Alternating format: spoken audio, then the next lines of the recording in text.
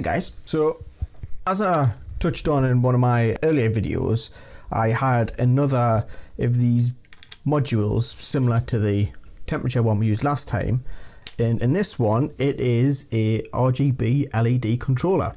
In the packet you get the board and you get this small 3-pin wire which here I've hooked up, and these basically hook up to anything that's based on the WS2812B standard. So you've got VCC, ground and one wire which is for the control and signaling.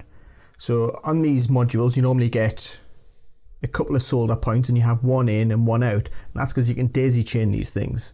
So these LEDs are great. You can get them in different form factors. You can get them individuals, or you can get circles like this, or you can get them strips like this. These ones are great. They're dead easy just to solder on some headers on there. You'll notice this one's got 4 pins. That's because it's got 2 grounds either side. So these are what I used in my earlier nightlight that I did way last year. And when I was digging through the boards and I was looking, I thought, well, hang on a minute, we could use this again. So what I'll do is I'll just show how it works basically.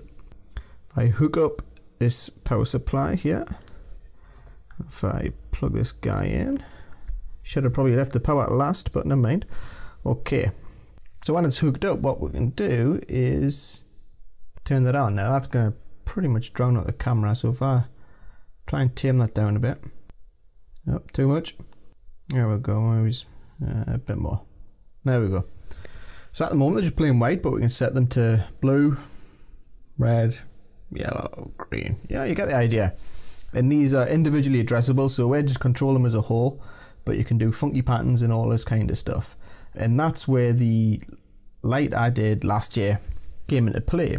So what I did was, if I bring it in, I went about updating the internals to use this new version. Now I wouldn't say it's any better than the last setup with the Wemos D1 Mini, but it's certainly a little bit slicker as far as the connectivity.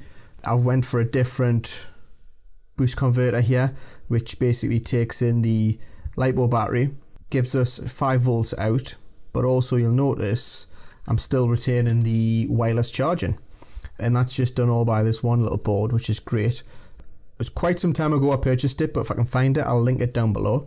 And then here's the board I mentioned, 2 Lipo batteries in there, and then you'll see, as I mentioned, if you didn't see the video last year, we're just using a string of the WS2812B LEDs, and this is a case I designed, and these LEDs just curl around the edge. I've just glued those down and just stopped there, and there's 15 of them if I remember correctly, and then we can just set various things. And this is pretty funky. It was originally done as a nightlight for my little boys, and there you go, it's kind of the little flying saucer, and it looks pretty funky if I do say so myself. If I turn the light down a little bit, go ahead light, we should be able to see better. No, I don't want to. Yeah, you can see how funky that looks, and I must admit this is the kind of go-to pattern that I use. You can set the brightness from 0 to 255 in the sketch, and I've got this set to about 150.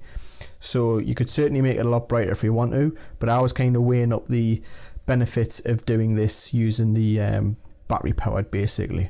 So if I turn the lights back up again and turn this little fella off. Now this is the same sketch that I designed last year. Just give you the web page that you go to, and you can go through the various, so that's rainbow cycle. You can just set it to strobe, and then we can change that to strobe red, strobe blue, strobe clean, and you can do these various things. So it's a bit of a refresh of it. I've got 2 batteries in this time, and we'll see how long they last. The most important thing that I did design last time was the bedtime mode, and that just starts up at full brightness, and then over a 15-minute period it just lessens down and down, and then it'll turn the light off in the end. The code's there, I'll link down below, and you could certainly change that code just so that it it tapers down and leaves just a little bit light on, and that would last through the night. You've got your protection built in there so that it means you're not going to run the batteries down too low, and what it could be is that you just stick it on your wireless charging pad next day, no cables to plug in, and that's going to charge your light back up ready for the next night. That's one thing I would actually possibly use these little boards for. The Dallas temp sensors, I'm not so sure, but yeah, certainly do work. And one thing just to touch on is that you can make them work with Home Assistant, and that is what I was actually using for this one here. So I've got it enabled, then we can control this, and we can change the colours and a little colour wheel. This is a very basic ESP Home, which again is what I've used previous, so if you want to know how to code that up, you can look at my previous videos. It gives you a lot of control there, and as you can see, you can get these things pretty darn bright. Now the beauty is that they have their own built-in linear voltage regulator, the same as the last ones, and that means you feed your 5 volts in, don't have to worry about stepping down the power for your ESP01. For something small like this, you can just power it directly off this module and the cable. With these cable strips, they do give you a separate positive and ground, which you can feed in 5 volts to these. For this length, with 15, I'm pretty good just to power it again straight off the connector, which is what I've done here. But you could, if you had like a meter long, or you could do a crazy length, and as long as you're just injecting the power every now and then, you could still use something like this, because this is not providing the power, it's just doing the controlling on the signaling. So it's definitely something to keep in mind and why they're a good little board.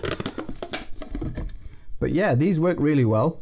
There's plenty of other sketches out there. I think a guy, Dr. Z's, who I watch on YouTube, did a pretty good tutorial in a different sketch using pinky LEDs, I think it was called, the sketch, which gives you a lot more granular control, and there's holiday patterns and all these kind of stuff, so I'll link down that below. But it's just a short video just to show another cool little board, pretty cheap. I think it was just over $1 or something like that, if that. So yeah, just watching guys, thanks, and catch you later.